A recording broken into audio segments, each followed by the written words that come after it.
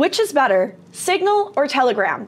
This story and more in this week's episode of ThreatWire.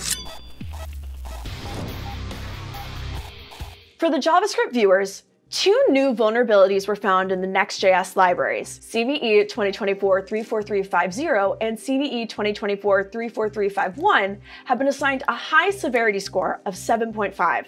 The first vulnerability, CVE 2024-34350, is a response queue poisoning vulnerability. According to Portswigger, response queue poisoning is a powerful form of request smuggling attack that causes a front-end server to start mapping responses from the back-end to the wrong requests. In practice, this means that all users of the same front-end/back-end connection are persistently served responses that were intended for someone else, which, to be very clear, is not good. The other vulnerability, CVE 2024-34351, is a server-side request forgery vulnerability, meaning that attackers can abuse requests to access or update resources they don't have permissions to. According to an application security engineer at Vercel, CVE 2024-34350 comes about under the following. Inconsistent interpretation of a crafted HTTP request meant that requests are being treated as both a single request and two separate requests by NextJS, leading to desynchronized responses. This led to a response queue poisoning vulnerability in the affected NextJS versions. The security engineer disclosed the other CVE and that it was also found by the team at AssetNote. The SSRF vulnerability is able to happen when running a self-hosted NextJS server older than version 14.1.1. The server uses server actions, and the server action performs a redirect to a relative path that starts with a slash. The solution for resolving both issues is to update your NextJS versions to 14.1.1 at the minimum to resolve both CVEs.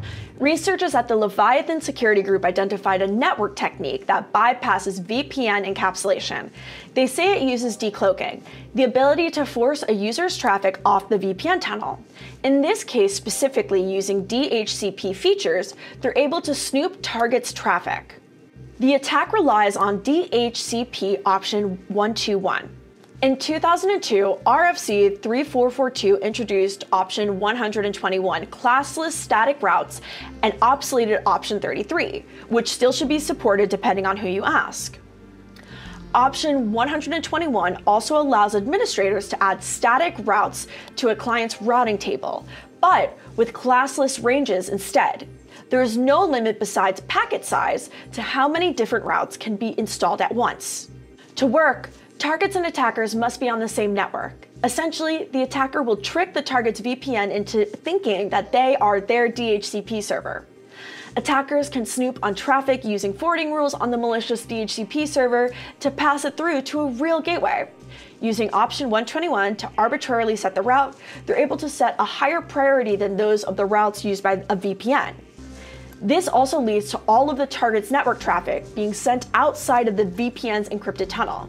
This decloaking attack was given a CVE, and with the help of the EFF and CISA, they were able to alert over 50 vendors prior to public disclosure. Now, here's where the story gets a little bit interesting. After publishing, it's come out that this isn't necessarily novel. They even acknowledge that this isn't novel by crossing out the word that they used in the first paragraph of the publishing. In an update included, they came to learn that this research isn't new and has been published across the web as early as 2015 in a blog post about hardening OpenVPN for DEF CON. They do the update and say the purpose of this research was to test this technique against modern VPN providers to determine their vulnerability and to notify the wider public of this issue. This is not a story to shame researchers in any way. Instead, it's a story about how we are losing history, and that we need to get more focus on the stories of the past in order to make sure we don't keep rediscovering the discovered. If anything, I recommend reading the article, as it was a great summary about networking, VPNs, DHCP, and more. Passwordless authentication has been considered highly secure against phishing, session hijacking, and man-in-the-middle attacks. The FIDO2 standard, developed by the FIDO Alliance, uses public key cryptography and security keys for authentication. However, recent research has uncovered a critical flaw that allows attackers to perform man-in-the-middle attacks and bypass FIDO2 authentication.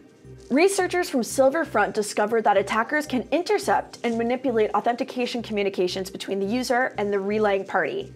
This flaw allows attackers to gain access to the user's private info and perform malicious activities such as removing registered FIDO2 devices. FIDO2 involves generating a public and private key pair, with the public key sent to the relaying party for verification. During authentication, the browser communicates with the FIDO security key.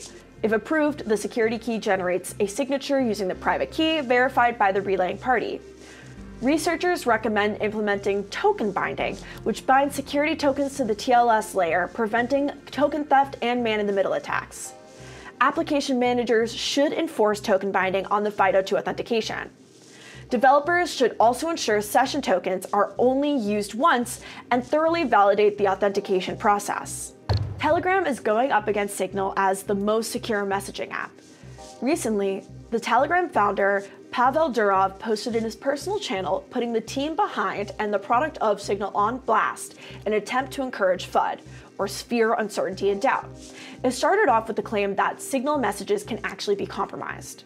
The US government spent $3 million to build Signal's encryption, and today the exact same encryption is implemented in WhatsApp, Facebook Messenger, Google Messages, and even Skype. It looks almost as if big tech in the US is not allowed to build its own encryption protocols that would be independent of government interference. An alarming number of important people I've spoken to remarked that their private Signal messages had been exploited against them in US courts or media. But whenever somebody raises doubt about their encryption, Signal's typical response is, "We are open source, so anyone can verify that everything is all right." That, however, is a trick. These claims have not been verifiable yet. In response, the Signal president has come out expressing that Telegram's messages are compromised and routinely cooperates with governments. The security community has also stepped up and very loudly proclaimed how wrong the Telegram statements are, expressing that Signal has expressed inability to give chat logs when subpoenaed. Experts like Matthew Green, a literal professor of cryptography, quickly spoke out on the topic and the security and encryption of Signal and the weird decisions of the Telegram project.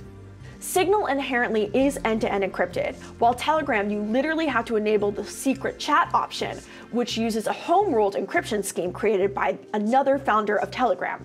Signal uses its eponymous protocol, which, as explained earlier, is used by many companies as their encryption protocol of choice and uses open source verified hashes, agreement protocols, and so on. While Signal has 14 known CVEs, Telegram has 36 known CVEs. But how did this all start? In a tweeted response to a Signal smear article, Elon Musk chimed in saying, "There are known vulnerabilities with Signal that are not being addressed. Seems odd." This has been appended with a community note explaining that there is literally no evidence for this statement and that the lack of evidence is very easy to verify. This tweet has over 3,000 likes with a view count of 1.2 million, but at this rate we can't tell if this is accurate, just like Elon's statement. And for context, I personally use Signal. Some of you are right, but many of you were wrong. As a reminder, every story that is included in ThreatWire is a real story. There are real sources. And many of you said that the CISA/FBI developer warning was a fake story and written by AI. Sorry to let you know that that is a real story and it was written by me. The AI story written in last week's episode was actually the story about the GitLab vulnerability that was leading to account takeovers. Once again, there is an AI written story in this week's episode. Comment down below which story you think it was. As a reminder, it is a real story, it is real news, it was just written by AI. Also, I do see the feedback that many of you enjoyed the off-the-cuff insert for ThreatWire last week.